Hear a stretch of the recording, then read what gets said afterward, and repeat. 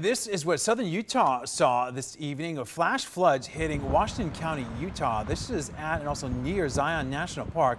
One of the main roads inside that park was closed due to this flooding. All narrows and canyons inside the park were also closed.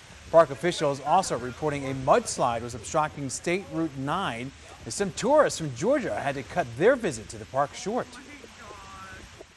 Once we got out of the park, we saw mudslides about 4 miles long. No one could drive through. We had to go. We're going right now 2 hours out of the way because we just can't go through the town. And according to our sister station in Salt Lake, the mayor of Hilldale says that there are a lot of basements there that have been flooded in that area, and the water is coming down from the mountains. And remember, we are your first alert weather station. You can download the free KTNV app to learn what the weather will be like in your neighborhood at any time.